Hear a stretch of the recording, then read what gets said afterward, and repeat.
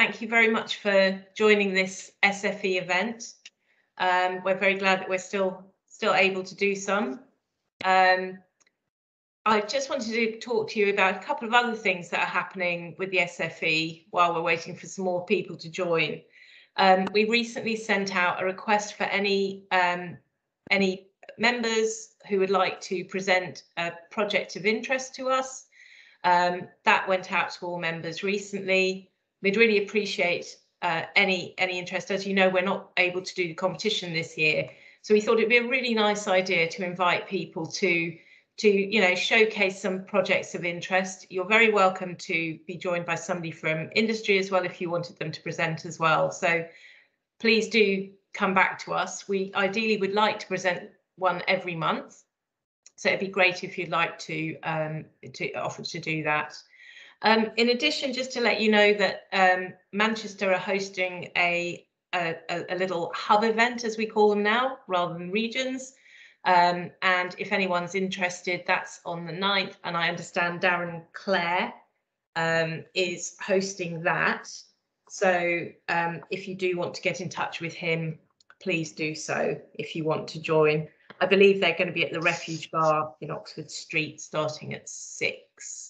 But I would imagine with numbers, they might want to know if people are joining. So please do let Darren Clare know. Thank you.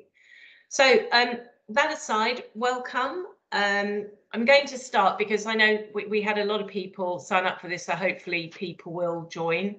Could I kindly introduce Leandro Heine, who's a senior associate at Thornton Tomasetti. And we're very pleased that he's going to be presenting on, is it Ilona Rose House? Ilona Rose. Excuse my pronunciation. So on that note, I'm going to put myself on mute and hide myself. Please do put any questions you have in the chat, and we'd be very pleased to answer the questions at the end. So Leandro, I'll hand over to you. Thank you. Thanks very much, Nisha. Hello, everyone. Thanks for the intro. First, I have no professional photography, so apologies for the quality of some of the images. Both were taken during site visits with a phone. But anyway, so this presentation is a summary of our involvement during 5 years as facade engineers with Ilona Rose House. I'll show around 50 slides, starting from develop design through technical design, procurement, testing, fabrication, and the installation, basically on the Bespoke Unitised system, which can be seen in the picture here above. The project is basically complete, shell and core, and is being fitted out as we speak. So if you are in London, I encourage you to go visit. Unfortunately, you won't be able to go into the building until next year. So let's start. A few words firstly about who Thornton Tomasetti are and what we do. We are a global engineering solutions firm. Here you can see a few facts and figures about us. I'm based in the London office, which has structural engineering, facade engineering, and sustainability staff. We are part of the Europe region. As part of the engineering team, I work closely with colleagues in our New York, Chicago, and Los Angeles offices. But like many engineering companies, we assemble cross-practice teams according to the projects and the clients. Sectors we operate in here, you can see engineering practice we deliver on. We are perhaps best known globally for our structural work on tall and super tall buildings, some sports stadia, but more and more into the 21st century, we work on driving change and innovation across all of our industry. More so now with the transition into a low carbon economy. So here we are.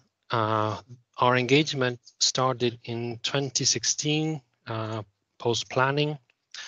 Soho Estates is our client and the developer. These are the CGIs, matte architecture produced at the time. We have clear design intent and a client keen to materialize a flagship building for their business in London Soho in the theatre and film district. This is Charing Cross Road, a few steps away from Tottenham Court Road Station and the new Crossrail hub on Oxford Street. A few facts and figures on the building. Here we can see a bird's eye view, CGI, from the east, showing the relationship with the taller buildings on Charing Cross Road behind here, and the characteristic terraces for all the office floors. This is basically an office building, which step down towards Greek Street on the Soho side. The development includes a restoration of the Grade 2 listed building on 14 Greek Street, which I think is this one. And next door is 1213 Greek Street here. There are 8 affordable housing flats, part of the scheme. Here you can see the design team, of course, Soho Estates client, project team, DML project manager, Matt Architecture, architect and principal designer, Tier Structures, Thornton Reynolds, MEP Services, TT Facade Engineering, that's me and my team, Reef, Facade Access and Maintenance, Affinity for Fire, Sandy Brown Acoustics, Townshend Landscape, 8 Associates for Sustainability, Studio 29, Lighting Designer, Midmark Security, and EPG worked on the basement. During the construction phase, which we'll see a bit later on, we have Sir Robert McAlpine as construction manager, and all the basic facade package was given to GIG Facade.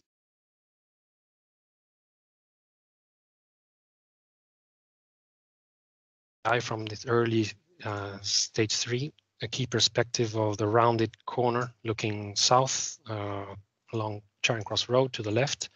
And here we have a cutout of Manette Street to the right. You can see the stepping down volume again towards the lower height Soho here. This sort of base corner, the ground floor on level 1, we have A1 retail onto Charing Cross. We have the main entrance here with this sort of portal on Manette Street. And here behind the Mews, which is now called James Court, which has restaurants and cafes, or will have soon. This sort of cantilevering corner provides this more generous sidewalk for the otherwise congested pedestrian traffic, which sort of connects here through Charing Cross Road to the theatre district. The main body, as I said before, levels 2 and 6, is this terracotta-like paneling with punch windows. We have the set back mansard levels here, 7 and 8, with more office with this metallic gray paneling. And here above this little cutout, we see sort of the view again from the east, and the basement is 3 basement levels where Warner Brothers will establish their post-production facilities and the plant. This has a sort of a generous a skylight, which we call the spotlight, which was also engineered for this project, but I'll touch on at some other occasion. Looking more into the facades, we had originally identified 14 facade types together with Matt Architecture. We worked on all of them. Today we're looking, as I said, on what we call EWSO 1, which is this Unitised, which was basically split into these 3 material finishes. We call them the P41, 21, and 49. So the P41 is this terracotta-like finish, which was possibly GRC at this early stage. Well, this is a more prominent material. Then we have these sort of 3 gradient grays paneling and the dark metallic base that we can see here. This is all, well, we call it now brass, patinated brass, and effectively that is what it ended up being. Moving on, still early stage 3. We have this 3-meter wide unit and 3.85 meter high, spanning floor to floor. We have this concave 1.2 meter wide panel with the rose pattern, which is obviously characteristic of this project and was specifically designed by Matt. We have a 1.2 meter wide window, floor to ceiling. See the office inside, and the more convex 0.6 meter wide panel with a smooth appearance. So you already see this play of depths between the shapes and the textures together with the rose panel. Looking at the design intent of the base, to have a glimpse of the other facade types, we have the pedestrianized Manette Street here, connecting directly west to Greek Street and Soho Square, which is known as the Bar District. We have the entrance here to James Court on the left with the cafes, which is also the entrance to Warner Brothers behind. So facade assemblies here as well, the gold scoop, we call it, together with a larger format, darker rose here, and the tiled scoop, we also call it the tiled scoop, below this lower brick punch window buildings, which is also part of the office development. So during REBA stage 3, basically TT scope was here as is listed out. We basically assisted Matt Architecture with everything cladding. We coordinated structure, MEP, fire, acoustics, access and maintenance. We'll look into this in the next slides. So we obviously produced a sketchbook to study this unitized curtain wall with what we call clip-on finishes. It was very clear from the design intent and the CGIs, which this was a way to go. So the concept clearly was to have this simple, large format unitized system, externally glazed, with modular and fully off-site manufactured finishes. Here you can see a plan detail. We looked at the thermal and structural performance of these elements due to some preliminary sizing. With this sort of flat, more standardized unit, get this consistent thermal and weather line, which is simple and cost effective. It's easy to manufacture and transport. And then we have the freedom of these more clip-on finishes, which are curved, can be hollow. So we have these typically convex and concave 2D and also 3D shapes, depending on the panel type. Again, early stage 3, typical slab edge detail. You can see the steel frame for the building and the composite floor slab. Typically fire and acoustic stops at every floor level. Spandrel panel with just some simple folded aluminum sheets to give the depth. Note that we placed the stack joint position slightly below the slab. This is not the ideal position. You know, the brackets become a bit more complex and more expensive. But at the time we thought this was a way to go. With this stack arrangement sort of protected these projecting finishes, right? You can see the curtain box, the roller box is separate to the system at this stage. If we look more closely at the clip-on panel options, it is still not quite clear how these panels will be fixed on, but so we have some preliminary ideas. It obviously depending on the material itself, the need for, I don't know, stiffeners or subframes. You typically want all these sort of projecting finishes, which are quite deep, to be directly fixed to the mullions, which is some more direct load path. But in this case, the geometry proved to be challenging. You can see here at the end, to try and reach the mullion from here was kind of complex. So we have this intuitive first step at these fixing arrangements. You also have to be able to remove these finishes in case of damage. for example, from maintenance or external damage, because these are present at the terraces where there's people, without compromising the stability or the weather tightness of the unitized air curtain wall behind. First stab at what would be a GRC option, which you can see with this hollowed out void former fins, or UHPC, which was one of our first materials of choice. And we can go into the materials now. So early days, we were very keen to explore this thin concave and convex panels for the P41s in UHPC, which is ultra high performance concrete.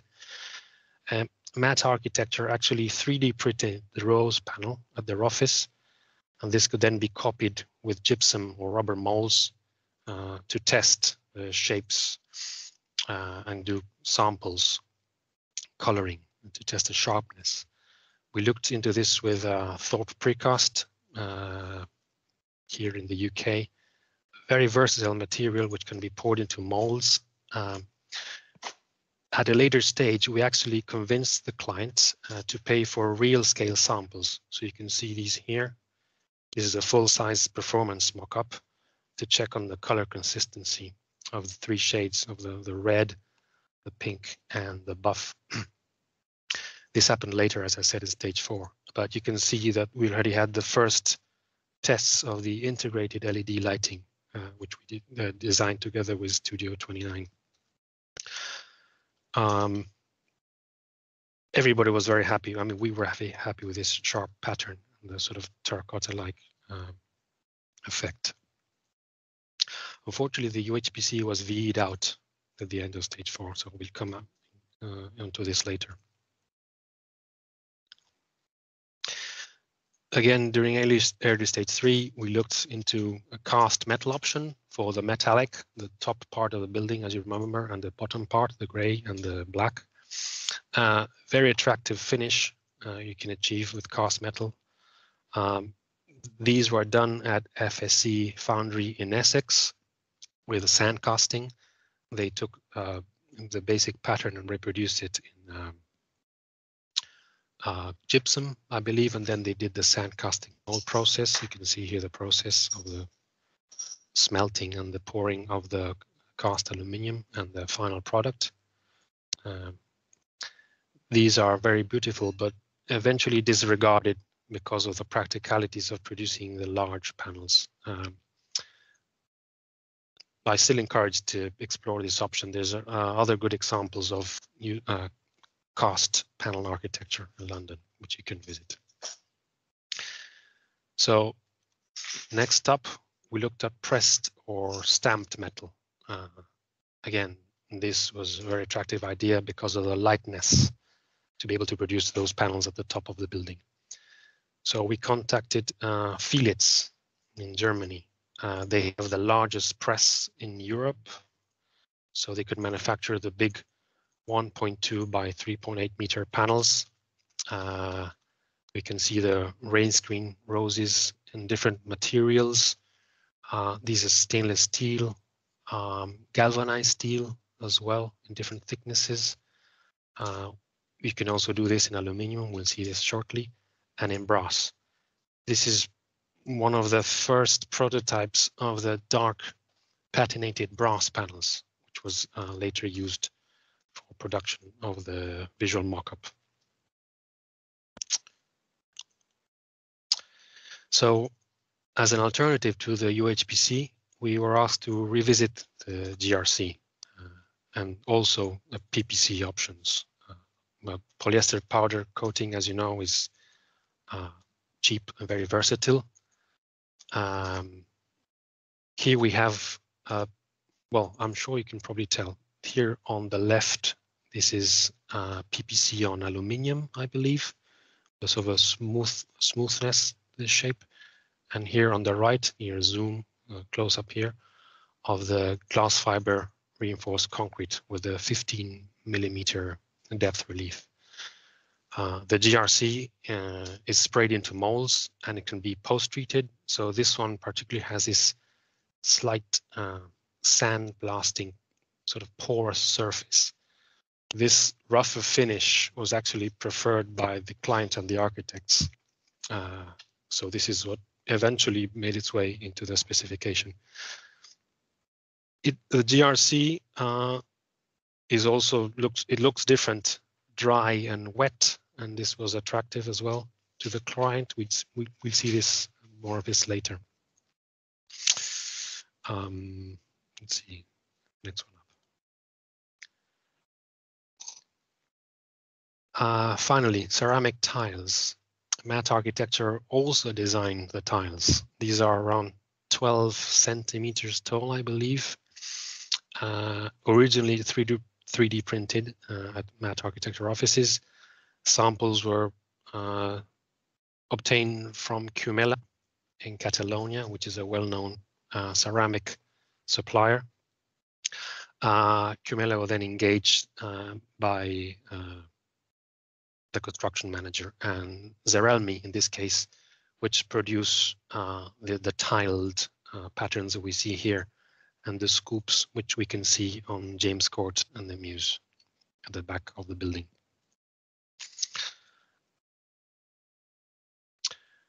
Right, so we work with Matt and other consultants on stage 4 during 2017. At the end of stage 4, Sir Robert McAlpine was appointed as construction manager. They managed 31 trade packages for the shell and core. We worked on technical and detailed facade design, integration of the LEDs and the facade performance spec. This is our classic TT spec cover. With SRM on board also on the facade tender process and appraisal and on the value engineering. So with regards particularly to the spec, we went out to the facade tender with a revision 7 in February 2018. The tender negotiation and VE process happened during 2018. By the time we issued for construction, we were at revision 10 in April 2019. So quite a lengthy process. Let's look a bit at the technical facade design. As I said, this was done in-house during 2017, together with Matte Architecture, without a PCSA or a contractor on board. We enlisted the help of Gerd Hönicke. So special thanks to Gerd if you're watching. This just shows an assortment of the drawings produced. On top of these GAs and schedules, Matte Architects produced over 180 facade detail drawings, scale 125 and 125s, 69 of which were specific to the Unitised EWS01 system. You can see above here a complete schedule of all the panels. They are left and right-handed panels. Matt made an effort to rationalize the amount and variety of panels without compromising the complex massing of the building that we saw earlier. This sort of prolific production allowed a very smooth tender process when SRM was appointed as the construction manager. Let's look a bit at the typical details produced during stage 4. We have the 3-meter wide panel in section. The nosing has evolved a bit, has become wider here with a taller spandrel. We can see already in plan here, I'm not sure you can see this properly. Yeah, the integration of the LED lighting for the concave panel. We have an integrated light box here, a blind box in the 2-window transom. Following guidance, we integrated cavity barriers into these cavities behind the rain screen panels. These were later removed during design because we basically managed to not have them. We have an anti-drumming finish for the sills and the nosings, and the integration of the facade restraint pins. As all these buildings with unitized curtain wall, which is externally glazed, we need a cradle, a building maintenance unit, which hangs on the outside of the building from the roof, needs these restraints. Let's be faster then. The terrace parapets, which are structurally integral to the unit below. These can be GRC or metal. They are essentially hollow with a thermally broken subframe. The coping here has the integrated lightning strike plates. We worked on the careful detailing of the roof, the waterproofing and the finishes, including different levels for the landscaping of the terraces. There's a back panel hook-on system here, which integrates other cabling like emergency lighting and alarms for the terraces.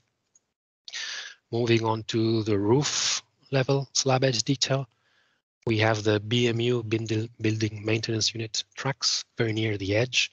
So a complex detailing around the stubs which penetrate the slab. So there's some complex waterproofing here to take care of. There's special brackets for these top units directly to the beam, not to compromise the waterproofing at the roof. And finally, the first floor onto Charing Cross Road and Manette Street has a massive, you can see this tapering steel truss. This is the top chord and the bottom chord to construct the cantilever corner. So we needed to specifically look at the shorter brass finish panel. Here to the left, we have the head at the level 2 slab, and here to the right, the base level with a variable height for this chord.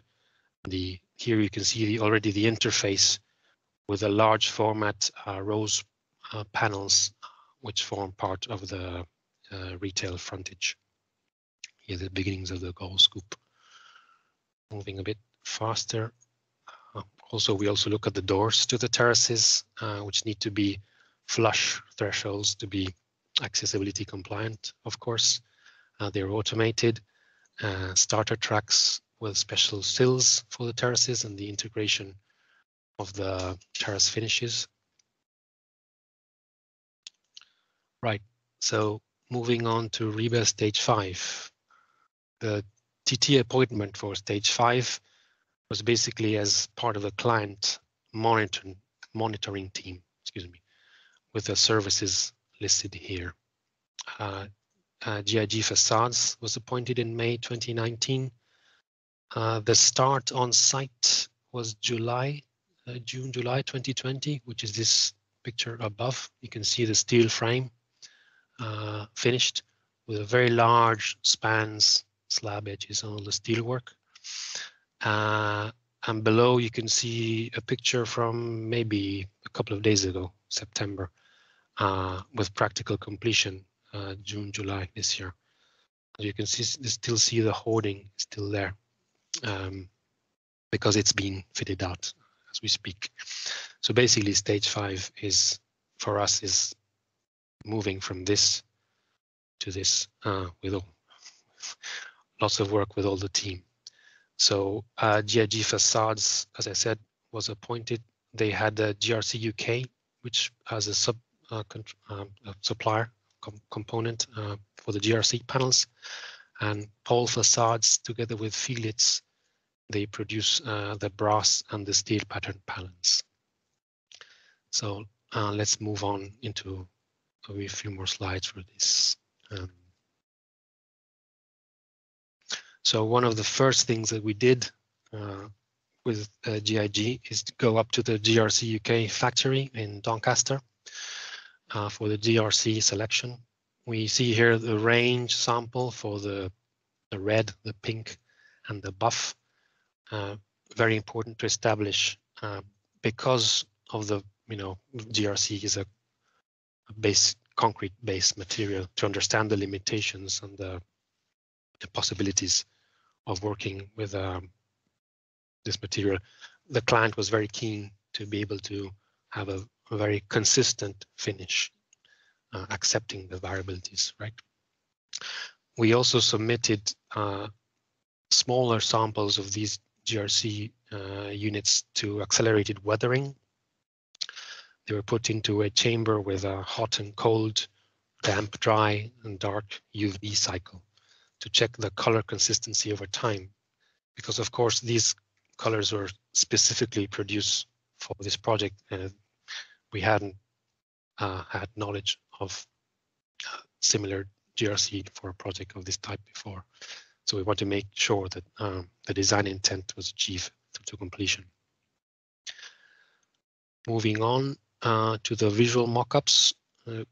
This is visual mockup number 1, which was commissioned. This was manufactured by GIG at their rig in Austria. This picture is from October 2019. Visual mockups, of course, verify the design intent, the joints, the shapes, the glass reflection. Every nook and cranny can be explored. Obviously, the client for sign off of materials and finishes. And because the GRC panels were already engineered for the performance mockup, which followed, we were able to conduct preliminary impact testing on the GRC. For us, it's very important that this GRC bespoke design was thoroughly tested to all sorts of actions. Let's move on. Another couple of visual mockups which were commissioned to check the lighting and shadow effects. You can see the first floor panel with the brass and the rain screen finishes, the patinated brass. This also allowed GIG and their supply chain to check the logistics and preview any risks for the manufacturer and install, because obviously we are running on a very tight schedule as with all projects.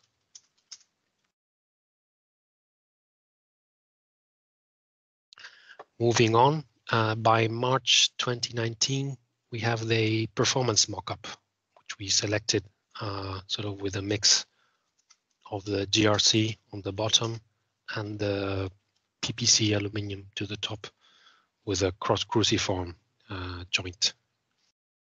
So this is 2 floors, obviously. The independent testing authority conducted a full CWCT sequence B. So we achieved all of the performance requirements we were after. This allowed GIG to obtain the evidence of performance to obtain the BSEN standard for curtain walling, which is specific to this project, of course.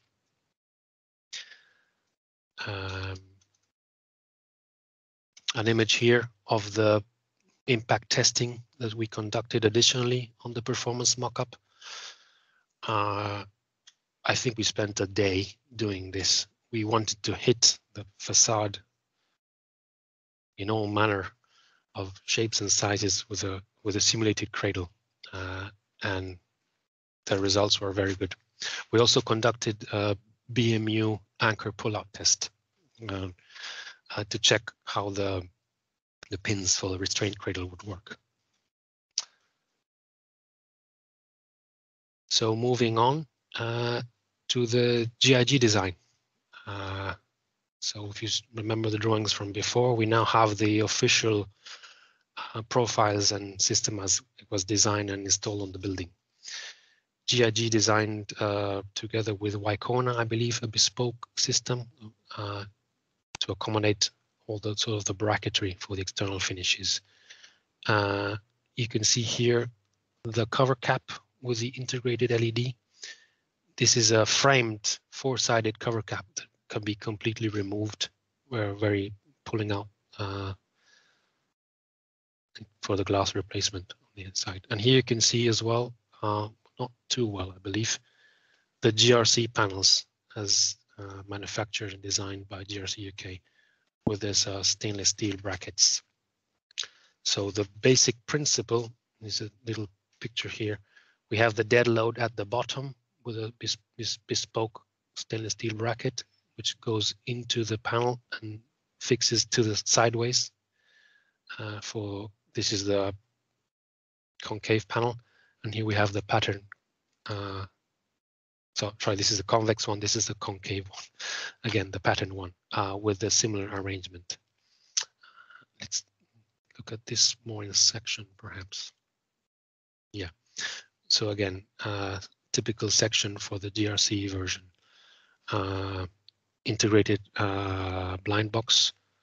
The LED strip setting out. The LED strips were fitted in the factory. We have the nosing with the integrated BMU pin. And here on this section, you can see that the bottom bracket for the GRC panel or the dead load. And then this is the top bracket for the restraint load. So you can see this sort of black material here. This is part of the design. Is this pin arrangement, which we'll see a few pictures now, to allow a more exact tolerance between the manufacture of GRC and the installation of the panels on the units themselves. So this allowed a very sort of fine tuning in out to the exact requirements of the jointing of the project. Let's see, next one. Yeah, a planned detail of the metal finishes. So you can see the smooth panel curved here, basically hollow with these stiffeners here. And GIG used what they call the bayonet system, which is sort of a simple hook-on bracket, which is directly set out on the structural elements, and similarly used for this on the sort of right-hand side of the pattern panels. The pattern panels were actually manufactured with stiffeners. You can see here, these are the stiffeners. And the material here is a thinner material, which is a special galvanized sheet, which gave us the more sharper texture. And again, these are manufactured and simply can be hooked on and off, on site and off site as well.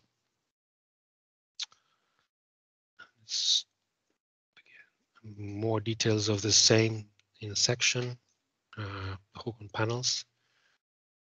And let's talk a bit about the manufacture and install. So here we have the project in London and the manufacturer on the panels in Austria and the supply chain. So there was this 4,425 square meters of units to be produced. So what the GIG did is hire a facility just outside of London. We call this sort of let's call it the assembly hub, which is in Woolwich. So Paul could press the panels in fillets and either directly send them to site if needed to the assembly hub, and GRC then manufactured their panels, which we have this data here, 613 different GRC panels, and then ship them directly to this facility, and they could be sort of assembled just in time to go onto the building. So this obviously saved a lot of transport and allowed GIG to do this just-in-time deliveries to site because there is no space on site for storage. So let's look at what happened there, this assembly hub just outside London in Woolwich. So the GRC panels arrived in these stillages. They were offloaded onto the assembly hub floor. The Unitised panels arrived sort of this flat pack without their finishes, and they were then this was stood up onto this sort of inverted T frames with one panel on each side.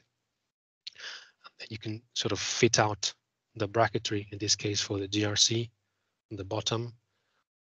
You can see how this looks with a bracket on site. And this is the way of inserting these sort of stainless steel inserts to a very precise tolerance. sort of GIG together with their design team designed these. Sure what the name to put these.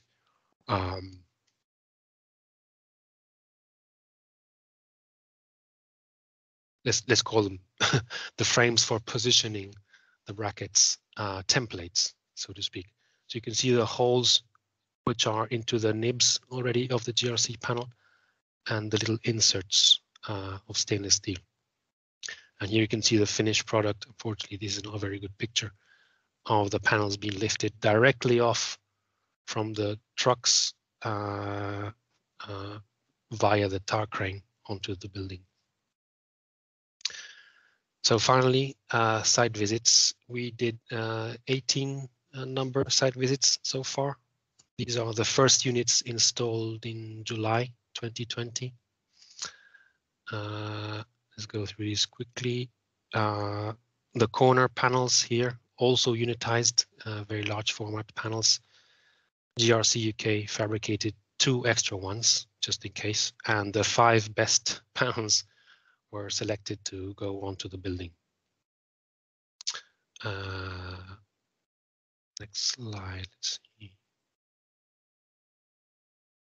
By September 2020, we have most of the main facades onto Charing Cross Road and Manet Street with a fully unitized brass paneling here. You can see the array screen here still missing, and the view from the back onto James Court.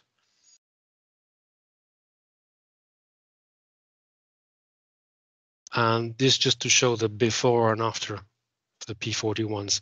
So you can see in this case, the units were shipped directly to site without the metal finish. And this could be later hooked on without interfering with the very tight program for an interior fit out for the shell and core. So we have a fully watertight building without the necessity of having the finished product. So let's look a bit at the terraces. So here we have one of the finished terraces. I think this is probably level 6 and a work in progress view of the parapet with a view towards along Charing Cross Road to the center point. So you can see here the units still missing the GRC copings and the finishes to the terraces.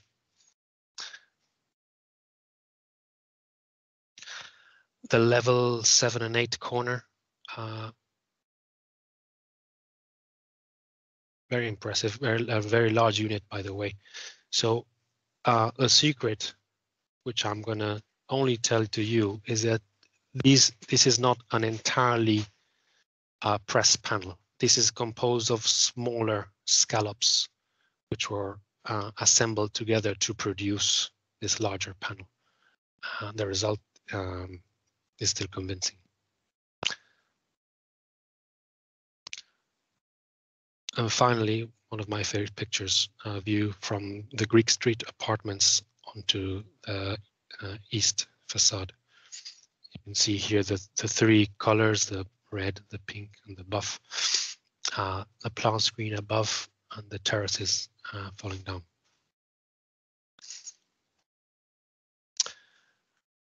Right, so obviously a building in Soho has to be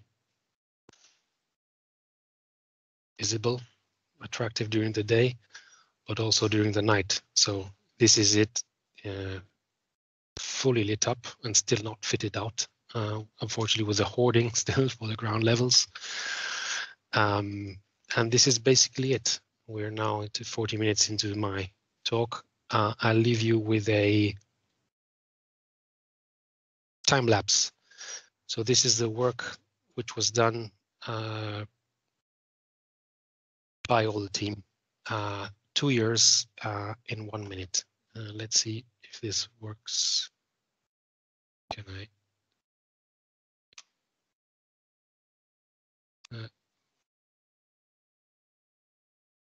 If I do this, just a sec. There we go. Right.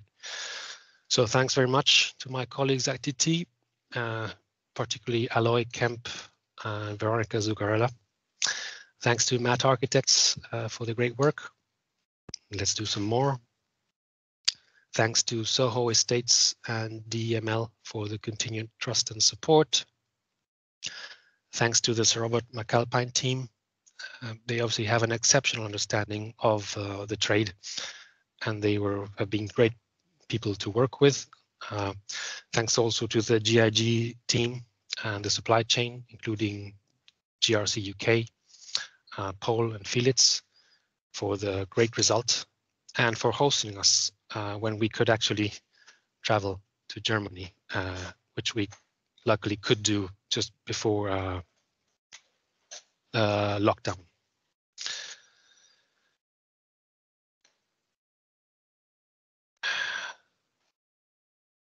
And this is it. This is the result. Thanks very much. Any questions? Please. Leandro, thank you. That's what a lovely project. Really, really fascinating, because I think it's only when you started going through the detail you could really see the intricacy of the project itself. I must admit, the audience are very quiet today. Has anybody? Well, they're all muted. Well, they have, but they're allowed to type a message into the chat, and I haven't seen any. So I'm going to ask a couple of questions because I was fascinated. In fact, you answered one of my questions because I was going to ask you about, did you do any testing to check color fade? One of the first projects I did as a project architect was actually a red reconstituted stone, and I know we had to go through so many tests. I mean, this was over 25 years ago now, but to see whether it would fade or not. And it was really challenging. The reds and pinks are a really challenging color in many different types of materials. So great to see that you did that. People who know me will know that I'm a great advocate of testing, because you might as well get it right up front.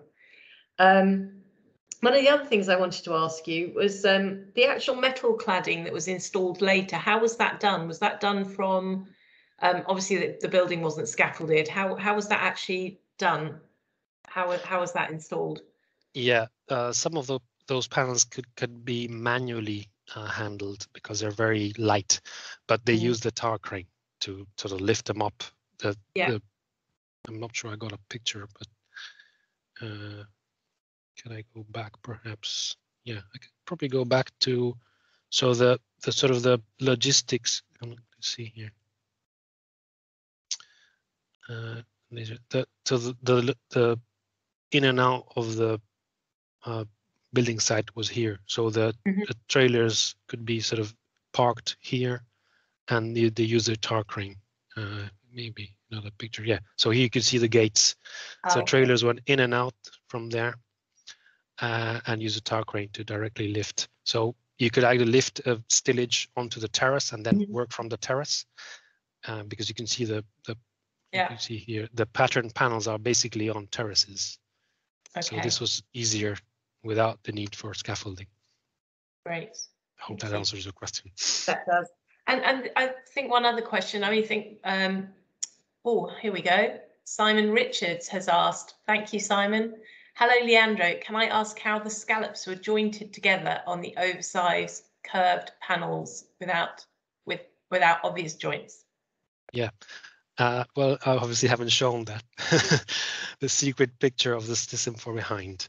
Yeah, so they actually interlock, and they have some very discrete rivets which are color matched. So if you ever get to go onto the terrace, Simon, you can probably see this. I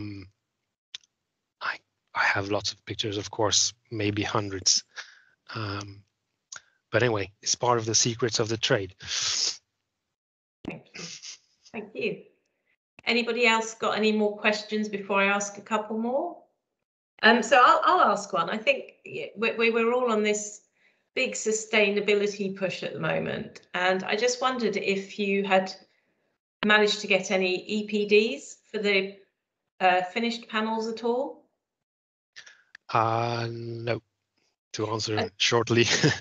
Not a project requirement at this stage, yeah. No, and it is becoming a project requirement now. Yeah.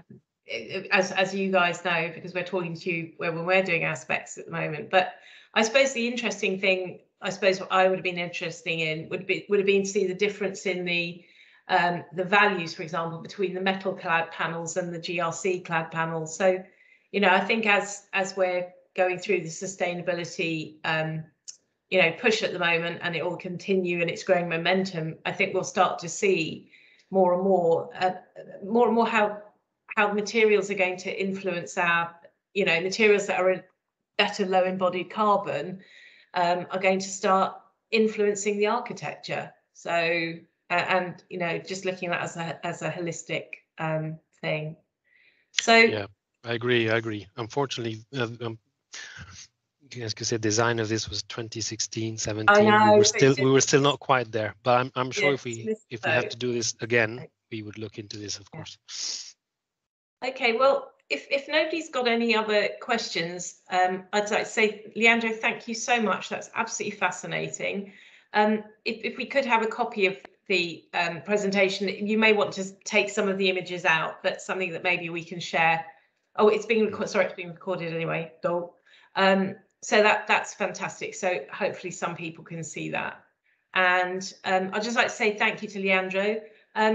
All members, please keep an ear out. We are, as I said at the beginning of the talk, please do respond to a presentation if you want to provide one on a building of interest. Would be great to hear from you. So I'd say, Leandro, thank you again. Thank you to Thornton Tomasetti, and a fantastic project. I need to go down there and have a look. Yeah, thanks again, Nisha. I'm sure we'll hear more about Ilona Rose. But yeah, I encourage people, if they're in London, to go see it. Thank you. And Jack, thank you for setting up all of the call today.